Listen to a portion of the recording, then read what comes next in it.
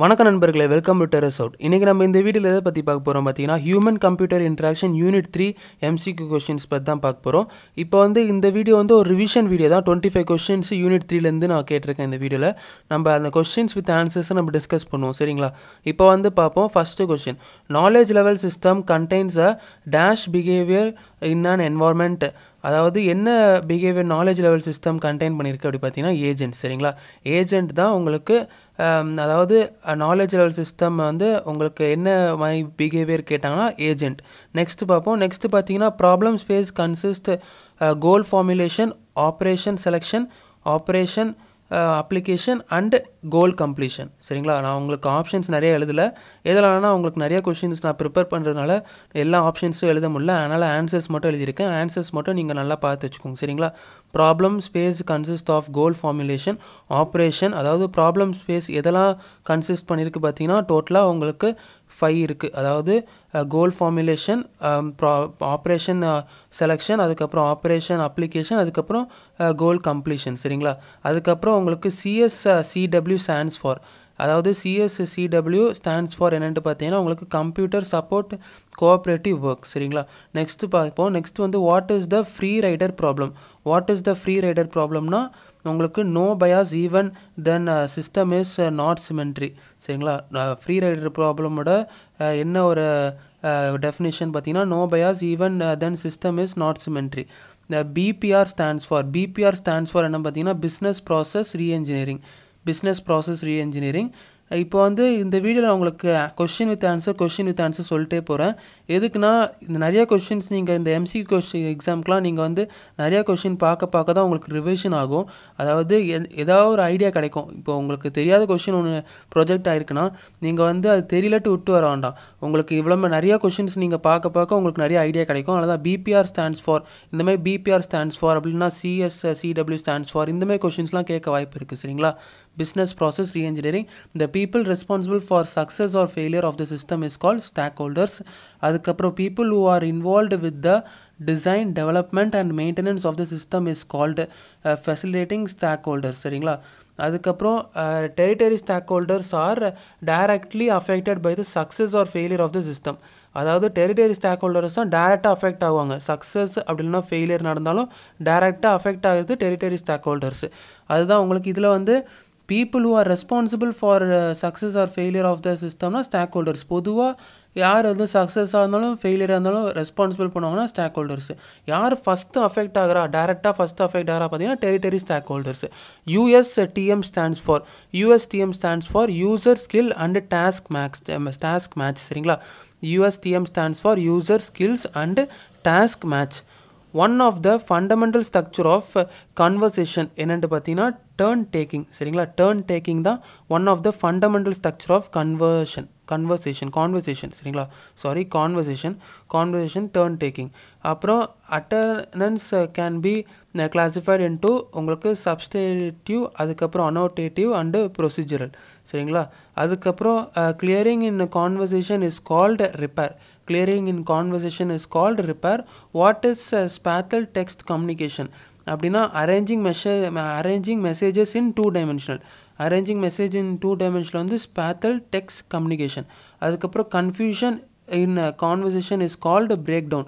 அதாவது confusion in conversationனா ரெண்டு centre ரிசீவருக்குள்ளே confusion and கான்வர்சேஷன்னா break down, அதாவது பஃபரிங் ஆகுதுல, அதுதான், சரிங்களா? அதுக்கப்புறம் டாஸ்க் அனாலிசிஸ் மீன்ஸ் த வே பீப்புள் பெர்ஃபார்ம் த டாஸ்க், சரிங்களா? டாஸ்க் அனாலிசிஸ்னால் ஒரு டாஸ்க்கு இப்போ நம்ம இந்த வீடியோ உங்கள் யூடியூப்பில் ரன் ஆகுதுன்னா அது ஒரு டாஸ்க் ரன் ஆகிட்டுருக்கு.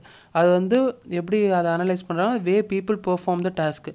நீங்கள் எத்தனை வீடியோ பார்க்குறீங்களோ அதை பொறுத்து அந்த டாஸ்க் அனலைஸ் ஆகும். அதுக்கப்புறம் உங்களுக்கு HTA stands for ஹையரார்க்கிக்கல் task analysis.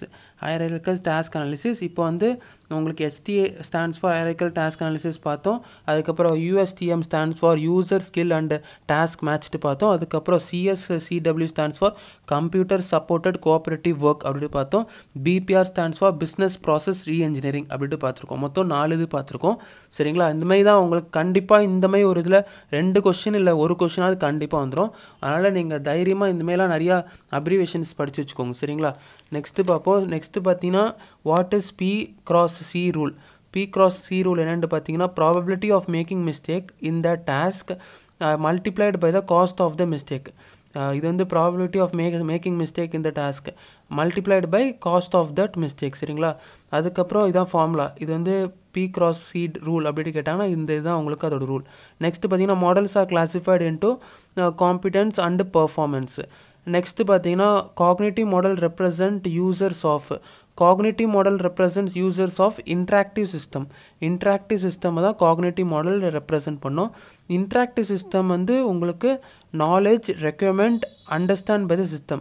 அதாவது interactive systemனா நீங்கள் வந்து interact பண்ணுறீங்களா, interact பண்ணுறீங்க, அந்த இன்ட்ராக்ஷனுக்கு interactive system knowledge requirement understand by the system. அதாவது நம்ம கொடுக்குறத வந்து அந்த கம்ப்யூட்டருக்கு புரிய வைக்குது தெரியுமா. அதாவது நீங்கள் வந்து டைப் பண்ணுறது ஹையர் லெவல் லாங்குவேஜ் சொல்லுவாங்க. நீங்கள் வந்து இங்கிலீஷில் டைப் பண்ணுவீங்க, அது வந்து கம்ப்யூட்டருக்கு வந்து இங்கிலீஷ் புரியாது. அதை வந்து ஜீரோஸ் அண்ட் ஒன்ஸாக கன்வெர்ட் பண்ணி இப்போது அதாவது ஆஸ்கி வேல்யூஸாக கன்வெர்ட் ஆகும் அப்படின்ட்டு சொல்லலாம். ஆஸ்கி வேல்யூஸை வந்து ஜீரோஸ் அண்ட் பைனரி வேல்யூஸாக கன்வெர்ட் ஆகி அது வந்து இந்த உங்களுக்கு கம்ப்யூட்டர் வந்து அது நீங்கள் என்ன எழுதிருக்கீங்களோ அதுக்கு புரியும். சரிங்களா? அதுதான் உங்களுக்கு இன்ட்ராக்டிவ் சிஸ்டம் யூஸ் ஆகுது. Next CCT stands for cognitive complexity theory. CCT stands for cognitive complexity theory. அதுக்கப்புறம் Gomez stands for goal operator methods and selection. இது ரொம்ப இம்பார்ட்டன்ட், உங்களுக்கு இது கண்டிப்பாக கேட்கவும் வாய்ப்பு இருக்குது. கோம்ஸ் ஸ்டாண்ட்ஸ் ஃபார் கோல்ஸ், அதுக்கப்புறம் ஆப்ரேட்டர்ஸ் மெத்தட்ஸ் அண்டு செலெக்ஷன். அப்புறம் உங்களுக்கு BNF stands for Bacchus நேரர் form. சரிங்களா? BNF stands for Bacchus நேரர் form. TAG stands for TAG stands for task action grammar. உங்களுக்கு அது வந்து டாஸ்க் சப்டிவிஷன்ஸில் ஒரு இது. சரிங்களா? டேக் ஸ்டாண்ட்ஸ் ஃபார் டேக் வந்து டாஸ்க் சப்டிவிஷனில் ஒரு இது. Task action grammar. Take stands for task action grammar. அப்புறம் set of commands is easier to learn then the mixed up commands is called காங்க்ரன்ஸ் தான் set of command is easier to learn mixed up command. சரிங்களா? Combination of easy learning and understanding. காங்க்ரன்ஸ் வந்து combination of easy learning and understanding. அதுக்கப்புறம் உங்களுக்கு user performance can be measured by using dash model. User performance வந்து எந்த model மூலமாக measure பண்ணுறாங்க பார்த்தீங்கன்னா KLM model. அதாவது we can see the outcome while interacting with machine. அதாவது நீங்கள் வந்து இன்ட்ராக்ட் பண்ணே உங்களுக்கு அவுட்கம் வருது. இப்போ வந்து இதுக்கு ஒரு நல்ல ஒரு எக்ஸாம்பிள் சொல்லணும்னா, நீங்கள் கம்ப்யூட்டரில் வந்து மை கம்ப்யூட்டரை ஓப்பன் பண்ணுறீங்கன்னா உடனே வந்து ஒரு ரெஸ்பான்ஸ் கிடைக்குதுல்ல. மை கம்ப்யூட்டரில் என்னெல்லாம் இருக்குது, 4 ட்ரைவ் இருக்குது. நீங்கள் அந்த ட்ரைவ் எப்படிலாம் ஸ்ப்ளிட் பண்ணிங்களோ அந்த மாதிரி 4 ட்ரைவ்னா 4 இதாக ஸ்ப்ளிட் பண்ணிங்கன்னா 4 இது ஷோ ஆகும்.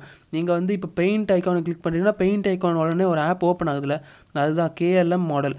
அதாவது நீங்கள் வந்து அவுட்கம் வந்து நம்ம இன்ட்ராக்ட் பண்ணும் போதே தெரிஞ்சுக்கலாம். Next KLM model stands for key stroke level model. KLMோட full form என்ன பார்த்தீங்கன்னா கீ ஸ்ட்ரோக் லெவல் மாடல். இப்போ இந்த வீடியோவில் உங்களுக்கு ஃபுல் ஃபார்ம்லாம் நிறையா சொல்லியிருக்கேன். KLMனா உங்களுக்கு கீ ஸ்ட்ரோக் லெவல் மாடல். அதுக்கப்புறம் டேக்னா டாஸ்க் ஆக்ஷன் கிராமர். BNFனா உங்களுக்கு பேக்கஸ் நாரர் ஃபார்ம். அதுக்கப்புறம் கோம்ஸ்னா உங்களுக்கு வந்து goals operator methods and selection. CCTனா cognitive complexity theory. அதுக்கப்புறம் இதெல்லாம் எழுதி வச்சுக்கோங்க, இல்லைனா ஸ்க்ரீன்ஷாட் எடுத்துக்கோங்க. அதுக்கப்புறம் இது வந்து முக்கியம்.